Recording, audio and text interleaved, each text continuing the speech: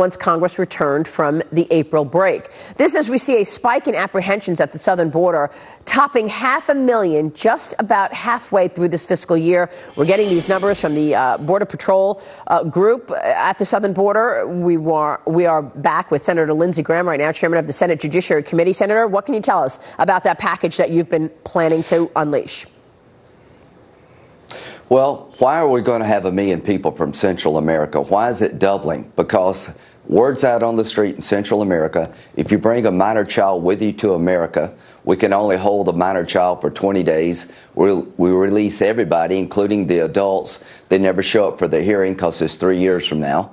We also, it's been found out in Central America, if you ask for asylum, nobody's trying not to get caught. They're going to a Border Patrol agent saying, I want asylum. The hearings are 2, 3, 4 years down the road. Nobody ever shows up for the hearing. So we're going to change the asylum law that you have to apply in the country where you live or Mexico. We're going to stop Central American applications being made at the border because we don't have enough judges for hearing dates. We're going to go to 100 days. We can hold minor children for 100 days so that we can actually process the entire family without letting them go. We're going to increase judges by 500. We got almost 900,000 backlog of asylum claims. We're going to wipe out the backlog. You got to apply for an asylum where you live or in Mexico, no longer from the United States. And if you're an unaccompanied minor, we're going to send you back to Central America as if you lived in Mexico, which would be a change in our laws. This should stop 90% of the illegal immigration from Central America. So you're going to drop this package this upcoming week, Senator. Tell me what you're planning in terms of approaching the law and changing the laws, actually getting rid of some of these loopholes. Right.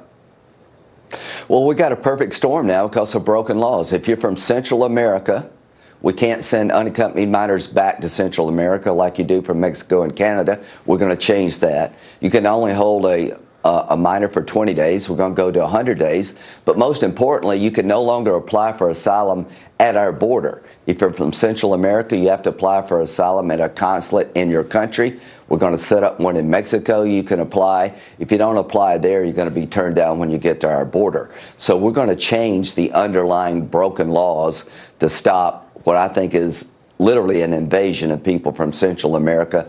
I'm going to introduce it Wednesday. Okay, so you're going to introduce this bill on Wednesday. Do you think it will pass?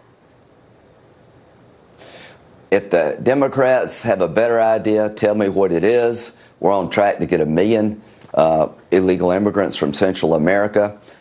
We got a 900,000 person backlog. I'm going to have 500 immigration judges to clear the backlog. If you got a better idea, say so. It is not a manufactured crisis. I want to start a debate of how to fix this problem before it just swamps the border. You know, what we saw when we were on the border 2 weeks ago was so stunning in terms of the children. They're putting kids in such dangerous situations. And the mayor of El Paso, Dee Margo, told me that there is a renting of children program going on in these countries where mothers will rent their child. They're getting money. The child comes over the border with someone, a smuggler, an illegal, and then they just send the kid back, and then they do it again. So the president says that he wants to start swabbing the DNA so that we know if that child was coming over the border multiple times. Do you think that would work? Well, number one, it will work because if you bring in a child not yours, it's a fraud and you're denied the ability to make a claim. So that will deter the smugglers. But we got an unusual situation. If you're a child from Central America, we have to release you in 20 days. Everybody knows we can't do a hearing in 20 days, so we're going to change that law. If you come to Central America and ask for asylum, you're entitled to a hearing. They never show up to the hearing because it's 3 or 4 years down the road. We're going to require people from Central America to apply for asylum in their home country or Mexico, not America, to break this tsunami of illegal immigrants coming from Central America. So seriously, do you think this can pass, or is this going to be a 2020 issue? It's going to either get passed, and I'm willing to do things that Democrats want to close these loopholes, but I'm not willing to ignore it any longer. We're going to have a vote, have a hearing and a vote in judiciary.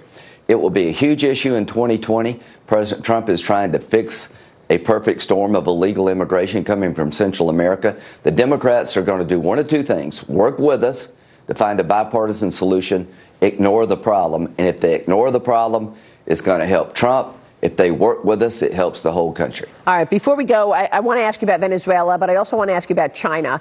Obviously, the talks broke down in terms of the U.S. and China.